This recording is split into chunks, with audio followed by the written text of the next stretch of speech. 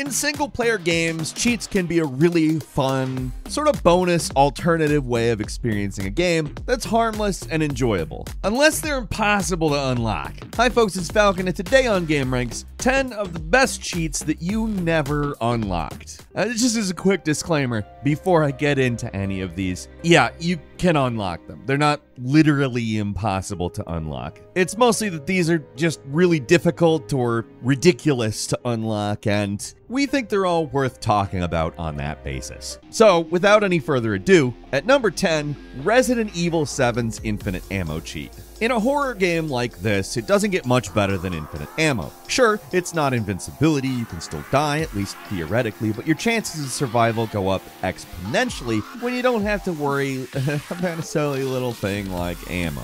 Most of the recent Resident Evil games give you some way of unlocking a buttonless magazine for all your weapons, and many times it can be pretty tough to get, but on top of the normal way to get this cheat, there's usually some alternate way to unlock it. The Resident Evil 2 remake just lets you buy all the unlockables outright, while Resident Evil 4 gets you these golden tickets that make it a lot easier to unlock a lot of this stuff. Resident Evil 7, though, there's no pay to win here. You just have to knuckle down and unlock infinite ammo the old-fashioned way. And to get it, you have to beat the game on Madhouse difficulty, which is, it's not a joke at all. It makes the game significantly harder. Just getting through the opening, a part that's little more than a tutorial on standard difficulty, is very hard, and it only gets harder from there. It is Resident Evil we're talking about, though, so I'm sure that a lot of people have managed to beat this challenge, but it is extremely difficult, so if you do manage to unlock it, you might wonder exactly why you bothered.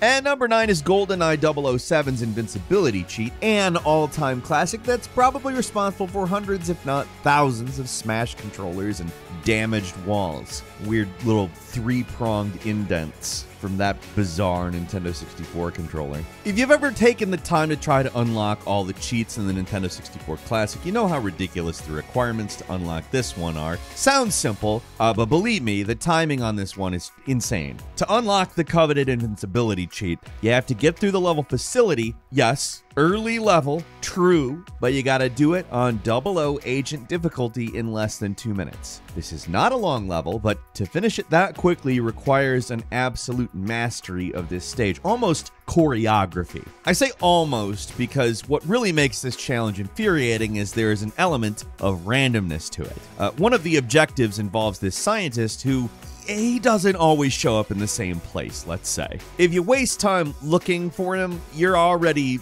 out of the 2-minute limit, period. There's one ideal spot for him to show up, which forces you to just play through the stage over and over until he appears there, otherwise you'll just take too long. It was a huge pain, but you know what was the worst thing about it? There were codes all along. Nobody has to do this stupid speedrun, because you could just put in a code. But back when the game came out, nobody knew any of that, so we just all wasted a bunch of time doing it speedrun style, destroying our walls with the bizarre Nintendo 64 controller.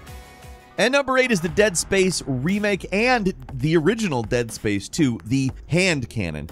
By far and away, one of the best unlockable guns of all time. It's goofy, I mean, it's a big foam finger, and it's really overpowered. Most enemies die from just a single, I guess, shot. You point at them. It has infinite ammo, because, again, you just point at them, and you get access to it right at the start of the game. It's by all accounts just a cheat masquerading as an unlockable. It's fantastic, but actually getting it is no easy feat. To actually get the hand cannon, you gotta complete Dead Space 2 on hardcore mode, which means you gotta fight the toughest version of the enemies with extremely low ammo, and you only get to save 3 times during the whole thing. I mean, at least it's not one of those single death runs, but it's not a lot better. The weapon shows up in the Dead Space remake as well, and it's extremely challenging to get here too. In this version, you gotta beat the impossible difficulty where autosaves are permanently disabled, and if you die, the game just switches over to regular hard mode. So, regardless of the game that you're playing, the hand cannon is really hard to unlock.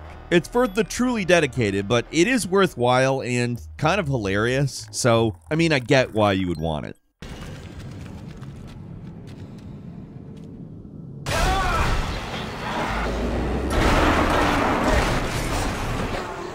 At number 7 is the green hyper spray. Horror games love their unlockable rewards. It's an incentive to get people to play the game again. And Silent Hill 2 has a fair share. The toughest to get is gotta be this item, this powerful variant of the hyper spray. Normally, a weapon that just sort of stuns enemies, but the green hyper spray just kills everything instantly, which is quite a step up. There is a reason, though. Each version unlocks for beating the game at a certain rank on a scale of 1 to 10. To get the purple spray, for example, you have to beat the game under 2 stars. To get the white, you have to get between rank 2 and 8. To get the green, you got to do rank 10, which is the closest thing this game has to getting a perfect score. As you'd expect, it is also, like, not easy at all. You got to play on hard, everything, take very little damage, beat the game in under 3 hours, and collect a ton of items, killing a bunch of enemies, and saving only 2 times, and no more. And even then, it's not guaranteed you're going to get 10 stars. Now, the green hyper spray sounds extremely overpowered. It's basically an instant kill cheat, but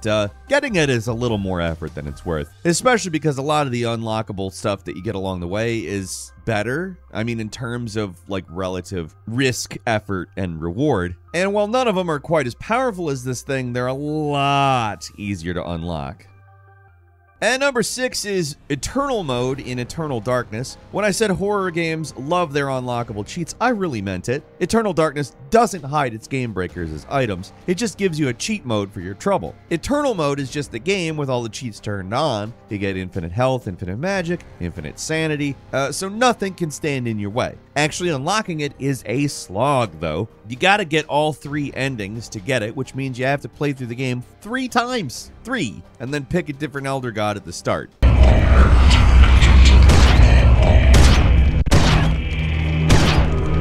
It is a lot to get through, and again, if I'm being honest here, it's not really worth it. A big part of the appeal of the game is the cool sanity effects, and you turn Eternal Mode on and you will never see them. Sure, it's fun to run around with infinite health and ammo, basically invincible in what is, frankly, a disarming situation to say the very least, but you're basically locking yourself out of one of the game's marquee features. Then again, after playing through the game that many times, you may not love those effects at this point, so I don't know.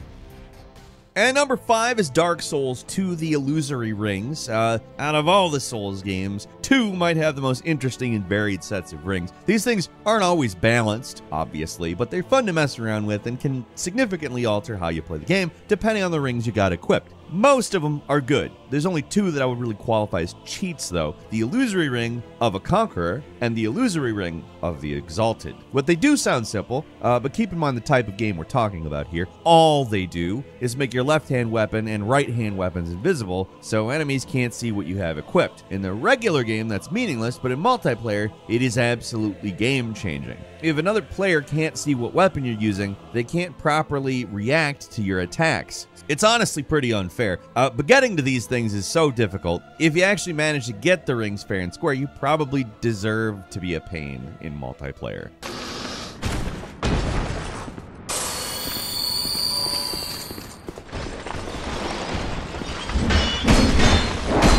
To get the Illusory Ring of a Conqueror, you have to beat the game without dying.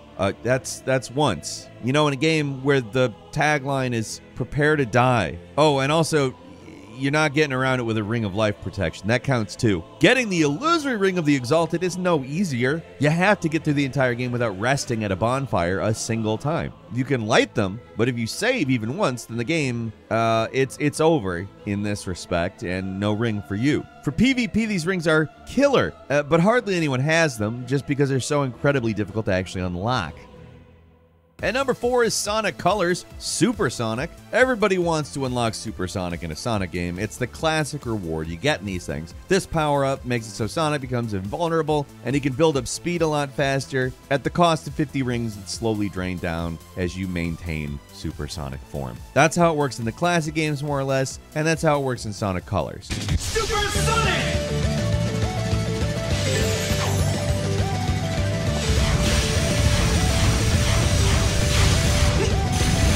In the old game, all it took to do this was get the Chaos Emeralds, but it's a lot trickier in Sonic Colors. Instead of getting a few emeralds, you have to collect every single red ring in the game, and on top of that, complete these challenge missions in the Sonic Simulator, which is a lot to ask for, especially for what is normally a pretty easygoing game. The real reason a lot of people passed it up is that while Super Sonic's a nice reward, it was the first 3D Sonic game to even bring back that kind of power, so in a sense, the usage is pretty limited. One big issue is that the levels in Sonic Colors are sometimes ridiculously short. Half the time, it feels like you get to the end before you even get the 50 rings. Another problem is that Super Sonic means that you can no longer use Wisps, which are the power-ups the game basically revolves around. They can't be used, so big chunks of levels you just can't do as Super Sonic. Super Sonic and Sonic Colors is one of those good ideas, just wasn't thought through, which makes it more of a chore to unlock than it really should be, and the reward maybe isn't great, so a lot of people just pass on it. And number 3 is Kaitos Origins Permanent Critical Hits. It's pretty rare for an RPG to hit you with an upgrade as powerful as this one, but there's a reason for that. Sure, making every one of your attacks guaranteed to be critical sounds like a fantastic upgrade that everyone would use, but the process of unlocking it is so difficult that it's pretty much just an infamous thing among JRPG fans. To get this cheat, first, you have to finish the bizarre and dreadful Pac-Man side quest, which involves feeding 147 quest Magnus to him in order to get an item that gets you the upgrade. You get these Magnus for completing quests, of course, and many of which are extremely obscure, missable, or ludicrously time-consuming and tedious. Remember, this isn't like a modern RPG with sensible side quests. Most of these things are not tracked at all and have arcane requirements that just are not fun. The game doesn't keep track of which Magnus you've given to Pac-Man at all, so I hope you brought a pen and paper, because otherwise you might be stuck doing this whole thing over again. It's goofy, and I mean seriously, you're feeding crap to a giant Pac-Man in an RPG, and it's extremely frustrating, and by the time you actually get the power-up, the game is basically done anyway. And number 2 is Mass Effect the Liara bonus. During the early days of Xbox achievements, games didn't just reward you with points, they'd sometimes give you in-game rewards as well. Mass Effect went all in on this idea and made it so earning in-game achievements would unlock features, giving you bonuses to weapon damage and stuff like that. It's actually all pretty great, but most of them are not super hard to get if you played the game enough. By far the most annoying achievements were the character ones, where you had to complete so many assignments that are not fun with a certain character in your party. They alternate between 45 and 50, which is a hell of a lot for a game like the first Mass Effect, which can be completed in like a dozen hours or so, even when you're not rushing. Like, it's not a long game. Every character trophy or achievement gets you some kind of useful upgrade, especially Liara's, which improves barrier and stasis, which are some of the most useful biotics in the game, and it improves them by 10%, which is a pretty handy upgrade, especially if you're playing on higher difficulties. However, getting Liara in your party for 50 assignments is unlikely, even for players who try to get her as early as possible. In comparison to some other cheats on this list, it's not the hardest to get if you know what you're doing, but it took me multiple playthroughs to finally get this one to appear, which is well beyond every other character in the game. Great upgrade, but it is unnecessarily frustrating to get.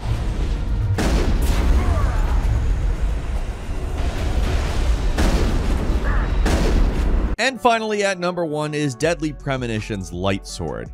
This cult classic Twin Peaks homage, a big scare quotes around homage here, but yeah, it has a unique charm all its own, and well, it's not necessarily good in the traditional sense. It hasn't stopped a ton of people from not just playing it, but loving it. A lot of fans of the game say do one of the next two things, either unlock a good weapon or turn down the difficulty, because even fans of the game agree that the combat sections are not phenomenal. You'd think that would mean everyone would agree to get the light sword, which is basically a lightsaber that kills almost any enemy in one hit.